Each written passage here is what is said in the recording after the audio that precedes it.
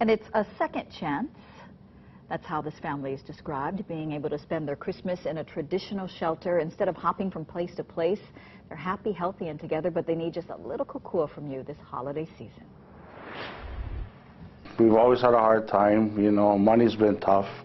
I work full-time, but it seems like it's never enough, yeah, I guess, with rent, bills. Sometimes we're homeless on a beach, trying to make ends meet. That's Justin, his fiancée Janet, and Justin's daughter Justice. The family recently moved to the Ulu Ke Kukui Transitional Shelter. Justin calls it their second chance.